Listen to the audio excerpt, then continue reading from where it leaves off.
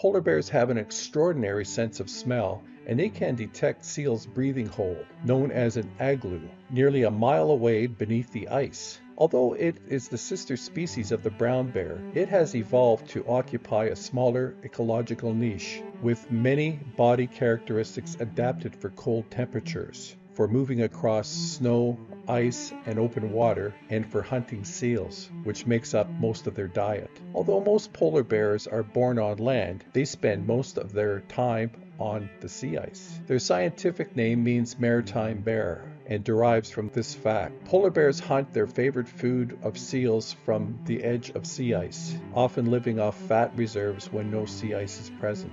Because of their dependence on the sea ice, polar bears are classified as marine mammals. Because of expected habitat loss due to climate change, polar bears are classified as vulnerable species. For decades, large-scale hunting raised international concern for the future of the species, but populations rebounded after controls and quotas began to take effect. For thousands of years, the polar bear has been a key figure in the material, spiritual, and cultural life of circumpolar peoples. The polar bear remains important in these cultures. Historically, the polar bear has also been known as the whitebear. It is sometimes referred to as nanook, based on the Inuit term nanook,